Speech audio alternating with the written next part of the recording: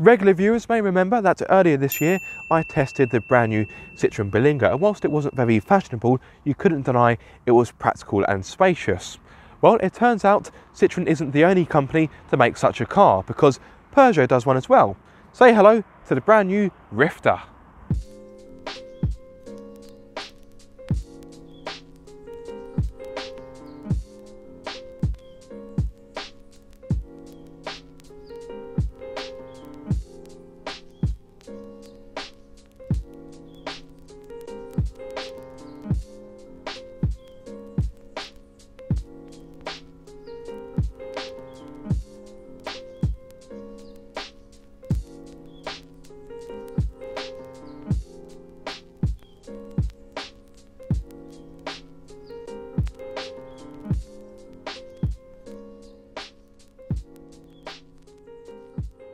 One of the clear advantages for going for the Peugeot Rifter is simply how much stuff you can get into it. Now, of course, if you have the car in 7-seater mode, the boot isn't overly big. You only get 209 litres. But if you remove the rear seats, which is fairly easy, and as you can see, I've done so here, you will get a much more generous 1,050 litres worth of space. That is more than a Vauxhall Combo Life XL, but exactly the same as a Citroen Berlingo Multispace XL. As you can see, the opening for the boot is wide, practical, the load lip is low, so loading bigger, heavier items or dogs should be very easy indeed. But if you want even more space, you can of course fold down the middle row of seats, which is very easy because this car's got the Magic Flat seat system. By doing so, you will get 3,500 litres, which I'm sure you'll agree is very, very generous indeed. That is more than a Combo Life XL, but not quite as much as a Citroen Berlingo Multispace XL, because that offers a whopping 4,000 litres. However, I'm sure you'll agree the Rifter is very, very usable. Now, as you may have noticed, the tailgate is pretty large. So if you're a bit too lazy to open it, or perhaps you're in an area where you can't open it fully, let's say a multi-storey car park, you can instead use the rear window. I have a button down here. It pops out like so, and you can simply quickly pop something in like so. I've got my rucksack here. Step into the middle row and you'll find a good amount of space, even if you happen to be sat behind a taller driver or a taller front passenger. As always, the driver's seat has been set for me. I'm 6'2", so I am of course a taller chap. However, despite that, I've got a good amount of space back here. Knee room is pretty agreeable, and I've got a good amount of legroom as well. Better still, I have acres of headroom. Look at that. I've got loads of it. I could wear a top hat in here. I was going to say I could wear Busby. I think I'm pushing my luck a little bit, but I do have a hat with me. Okay, it is a fedora, but this is the biggest hat I own. But because I'm wearing a hat, it means I can take it off. To salute Peugeot for making a car that offers a very good amount of space and practicality. However, I do have a complaint, two complaints in fact, in regard to the fold-out table. Now, don't get me wrong, this is a handy feature to have, and I'm sure for a long family road trip, this will be very nifty indeed. But my two complaints are thus, and they are the same complaints I had when I had the Berlingo earlier this year. The first complaint is the cup holder. So it's not very versatile. You can only fit certain size bottles in here, mostly of which is a 500 milliliter. And even then you need to kind of work its way in a bit. My second complaint is the tables don't lock down. Sorry, that's a bit dramatic. That's a bit over the top. I do apologise. But you get my point.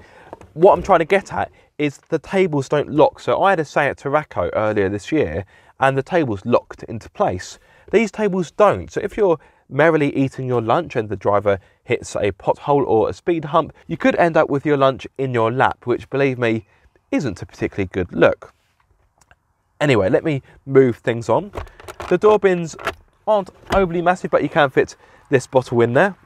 As mentioned, this is 500 millilitres. You do need to coax it in a bit. You have a little bit of storage in the back of the front seats, so you can put 1 or 2 snacks in there. You've got a USB port, so those in the middle can charge their smartphone or their tablet on the go. And you even get storage underneath the floor. So if you lift up the floor mat, you will see you have a secret compartment where you can hide your naughty snacks. Step into the front and you'll find more cubby holes than you could ever dream of. Although if you're dreaming of cubby holes, I think you ought to get out more. Anyway, my point is this, there's plenty of them. Let me step in and I'll go through them. Now, you don't get one door bin. Oh no, that's not good enough at all for Peugeot. No, you get two. So you get a large one, which I can fit a 1.5 litre bottle into, just about.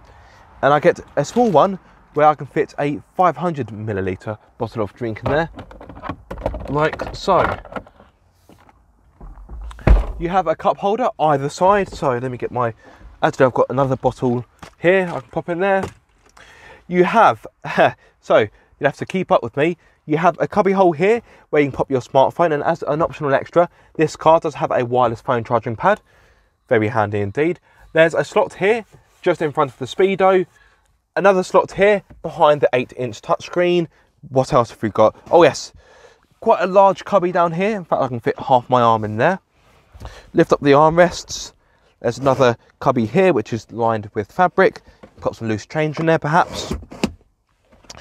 You have not one, but two glove boxes. So you have a top-mounted one, like so, which is pretty good for its size. And it also has a USB port in here. Incidentally, there is a USB port on the touchscreen as well. There's another little storage area here, and you have the second glove box down here, which doesn't have a lid on it, but it still offers a decent amount of space. In fact, I can pop my snacks in there, and I've got plenty of space left over. But it doesn't stop there, because there's also storage above my head up here. So yes, I think you would be very unfortunate to run out of space in this car, because it has got bags of it. So the Rifter then scores very highly for practicality and space. Well done, Peugeot. Cool. You'd have to be a real hoarder to fill this car, you really would. That's all good and well, Aaron, but we'd love to see someone of your height try to squeeze themselves into the rear seats. Normally in a 7-seater, someone of my height doesn't usually fit. However, thanks to the Rifter's big boxy shape, the space back here is pleasantly surprising. Let me step in like so, which isn't overly dignified, I won't lie. I have to kind of crawl in. Ugh. There we go. Headroom is very agreeable. I've got loads of headroom, more than I was expecting, to be honest. And if I bring this seat back like so,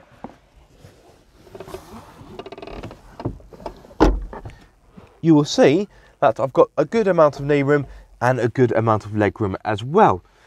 But if you want to make the boot even bigger whilst in 7-seater mode, you can slide the rear seats forward like so, but obviously by doing so you get less leg room.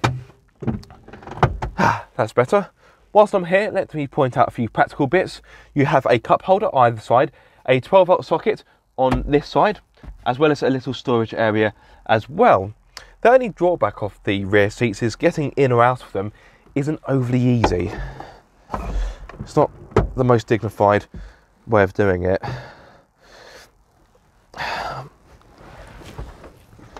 I'm out. I almost fell over. So that's the practicality and space covered, but is it any good to drive? Let's kick off with the engine, which in this particular model is a 1.5 litre diesel offering 129 horsepower. This power is mated to the front wheels via a choice of either a 6-speed manual gearbox or an 8-speed automatic. The diesel engine works well. It's got a good amount of pulling power thanks to the 300 Newton meters of torque. If you prefer that in an Imperial unit, that is 221 pound-feet. The engine, yes, it pulls well, and it's not too bad on fuel either. So on a combined run, it is able to offer 50.1 mpg. If you go for the 8-speed automatic, it does increase ever so slightly to 50.3 mpg. In regard to CO2 emissions, if you go for the manual version, it emits 118 grams per kilometre, but if you go for the automatic version, that emits 119 grams per kilometre. For the first year of VED, you're looking at a payment of £210. For those of you wondering about insurance groups, this particular car is insurance group 15, but if you go for lower trim levels, then the group does fall a little bit. The engine does become a little bit vocal when you get near the top of the rev range, but for the most part, it settles into the background rather nicely. It's quite a smooth engine, it's quite refined. So for a longer journey, I think this would be quite a good companion. And as I mentioned, it's frugal as well. Refinement on the whole is pretty good. Yes, there is a little bit of tyre noise making its way into the cabin, but you don't really notice it. Okay, it has got louder, but that's because the road surface has changed. There we go, it's got a little bit quieter. Wind noise is pretty impressive, bearing in mind the shape and size of this vehicle. Yes, I've been pretty impressed by the wind noise. There is some, don't get me wrong, but it is well controlled. The ride of the Rifter, it's compliant, it's forgiving, it's soft. It's not quite a magic carpet ride, but I think for the majority of buyers, you'll find this to be quite a comfortable companion. The seats are comfortable as well, although I would want more bolstering for my legs. The base of the seats are quite flat, so your legs do flop about a little bit. They haven't got that support to keep them in place. As with other Peugeot cars, you get the quirky iCockpit system. So you get this small steering wheel, which does feel a little bit disconcerting for a car of this size, and an instrument cluster which has been raised up. So the idea is you look at the speedo over the steering wheel as opposed to through it. Now, in some Peugeot cars, this doesn't really work that well. However, for the Rifter, this system actually makes sense, and I'd argue this is probably the best deployment of iCockpit that I've seen on any Peugeot model I've driven. Getting comfortable is quite easy. You've got a good amount of adjustment for both the steering wheel and the seat. You don't get any fancy electronic adjustment for the seats though, so it's all manual. But even so, it's pretty easy. Once again, it is time for Ask Aaron, the segment in which you guys get to ask me questions about whichever car I'm testing. So, here we go. Do the A-team know you've got their van? Shh, I'm trying to keep it a secret. It's bad enough I've had to remove the red stripe to disguise it. Shh, you'll blow my cover. How quickly would it burn if you set it on fire? Blimey, that's a bit much, isn't it? However, I don't like to disappoint my audience, so let's find out. Oh, I've left my lighter at home. Never mind. Is it the same as the Vauxhall Combo? Finally, a sensible question. Thank you. Well, of course, the Vauxhall is now owned by the PSA Group, so in essence, yes, but the Combo Life doesn't get quite as big a boot, so that's worth bearing in mind. Does it feel identical to the Berlingo to drive? Pretty much. I think you'd have to be hard pushed to find a clear and obvious difference, in my opinion. And the last question. Okay, so for a family bus, would you have one? Yeah, you know what? I think I would. Of course, this isn't quite as stylish or fashionable as an SUV, but you simply can't beat it for space. Well, the Berlingo does offer a little bit more, but you get my point.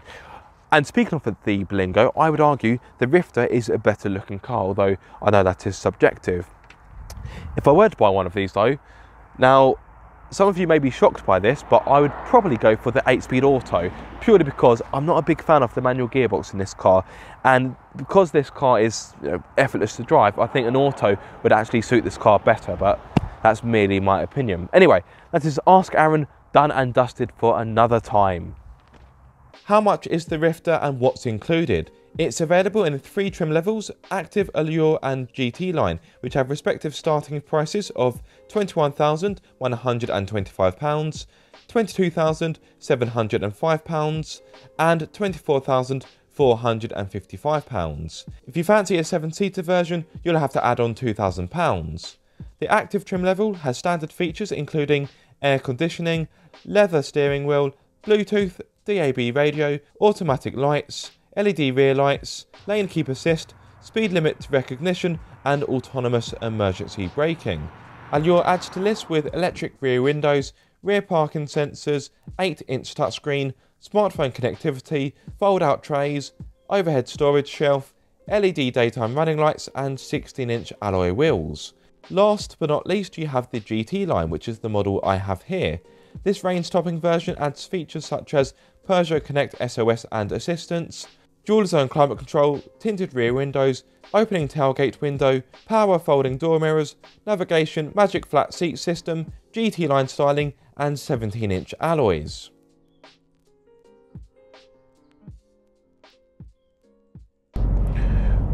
Driving the Rifter is a pretty easy affair. The controls are light. It's very easy to see out of as well. That's one thing I really like about the Rifter. It may sound really sad and really nerdy, but yeah, the visibility is fantastic because every window is large, meaning that it is very easy to see out. However, this is a large car, so for the sake of parking, you may want to choose a trim level which has rear parking sensors. Otherwise, you may find this car is a little bit awkward to manoeuvre. Now, I would speak about the handling, but it almost feels like a redundant point because who realistically is buying this car for its handling qualities? Pretty much no one, but I will touch upon it very briefly. The handling is okay, it's quite roly-poly, as you would expect, because this is a big, tall car. There's not much steering feedback. The grip is okay. Yeah, that's handling covered. The brakes are pretty decent, although I do find that when you first modulate the pedal, you don't get much feedback or indeed stopping power. And then when you depress the pedal a bit more, I find there's a bit more braking than you were probably anticipating. I wouldn't say the brakes are like a light switch, but it kind of feels like that. First stab, you don't really get much, and you stab a bit more on the pedal, and all of a sudden the brakes are a bit harsh. In all honesty, there's not that much to dislike about the way how the Rifter drives. Yes, it's not very exciting, but it isn't designed to be, so I think it would be silly to have that kind of complaint. Things I don't like, the clutch pedal. I find it's too high. Now, it may be a personal complaint, but yeah, I find the clutch pedal just feels a bit too high to operate. It's not very comfortable. The lane keep assist is a bit too eager to cut in, but if you really wanted to, you could turn it off. Although, you know, there's no point having a safety system if you're only going to turn it off. But yeah, I do find the lane keep assist is a bit too panicky, let's say. Let's finish with safety, as this is bound to be an important area for potential buyers. Thanks to standard features such as 6 airbags, autonomous emergency braking, speed limiter, speed limit recognition and lane keep assist, the Rifter was able to secure a Euro NCAP rating of 4 stars, with adult occupancy safety scoring an impressive 91%. Child occupancy safety isn't quite as good, but with a score of 81% it's still respectable. So there we have it, the Peugeot Rifter, a strong rival for the Berlingo, but with added style if you ask me. Yes, the Berlingo is a bit cheaper, but I'd argue the Rifter is better looking, although I don't think you can go wrong with either. The Rifter offers a decent amount of kit and safety, as well as loads of space and practicality, making it a fantastic choice of family car. Thank you so much for watching this video, I hope you have enjoyed it. If so, be sure to like, subscribe and to ring my bell so you get notified every time I make a video. But until the next time guys, be sure to keep up the car obsession.